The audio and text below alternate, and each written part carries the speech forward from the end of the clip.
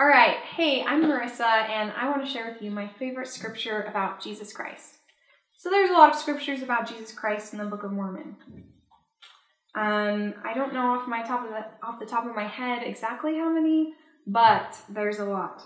And for me, I chose the scripture in Alma chapter 7, verses 11 and 12, which are really good scriptures that demonstrate the type of person that Christ was. The scripture says, "And he shall go forth suffering pains and afflictions and temptations of every kind, and this, that the word might be fulfilled, which saith, he will take upon him the pains and sicknesses of his people." So this we already know that Christ came here to suffer for all of us.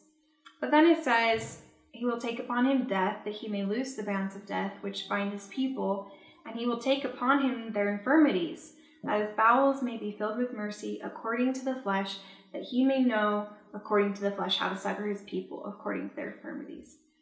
So, what stands out to me in the scripture? The word succor. The word succor stands out to me. Christ suffered all these things so that he can succor us.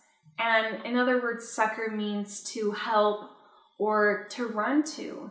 I just think of this visual of Christ running to us when we need him. I think of times in my life when I've been so downtrodden I can't even move a single step.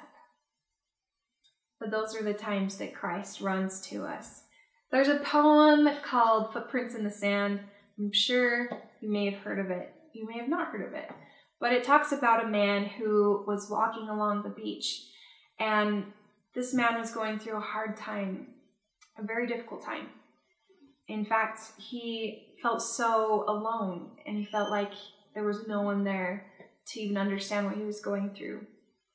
And at the end of the poem, it says, the man met the Savior, and they look back together, and the man sees his one set of footprints and says, "Lord, why weren't you there with me? Why weren't you helping me? Why weren't you carrying me?"